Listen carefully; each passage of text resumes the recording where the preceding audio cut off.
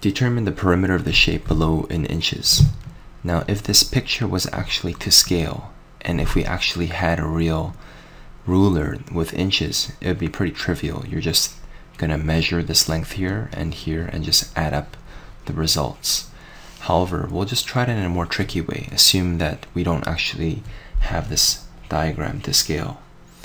So let's practice using this theoretical ruler. So say this diagram was not to scale, and we simply have the representation of what it actually is. It's like a little map. This could be kilometers or whatever, but in this case it's inches.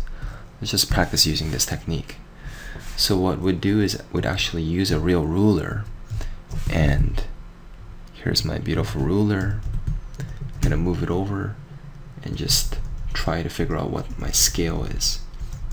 And according to my scale, what I have here is I have approximately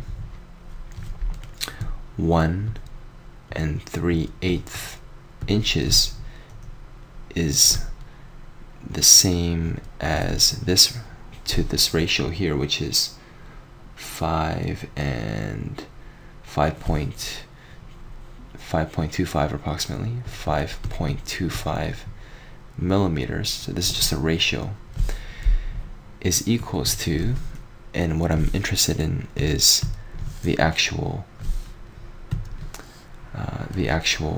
length here.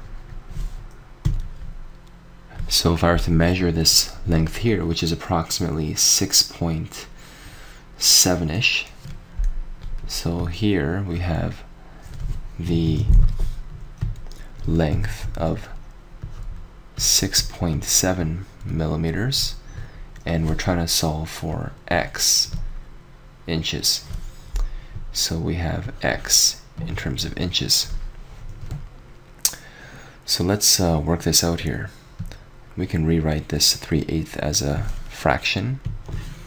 So we have 3 divided by 8 is equals to 0.375.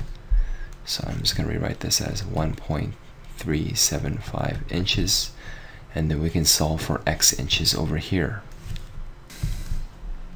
So using cross multiplication and some simplification, we get x is equals to 1.75 inches approximately. And I'm just gonna rewrite this as 1.375 inches here. This is the same as 1 3/8 inches. And we continue with the same technique, measuring this side over here. So our previous ratio was 1.375 inches, measured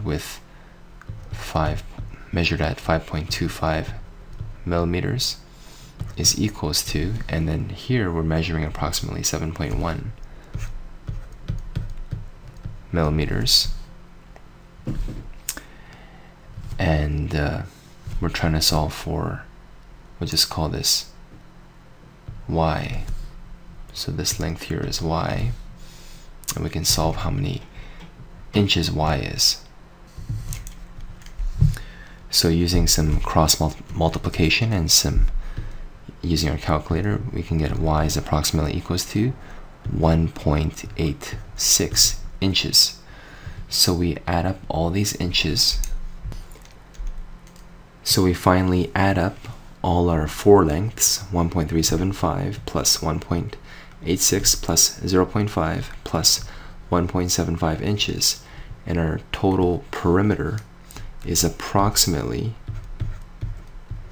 5.5 inches. That's what we have, 5.485, which is approximately 5.5. And the only answer pretty close to that is choice B. So B is our final answer.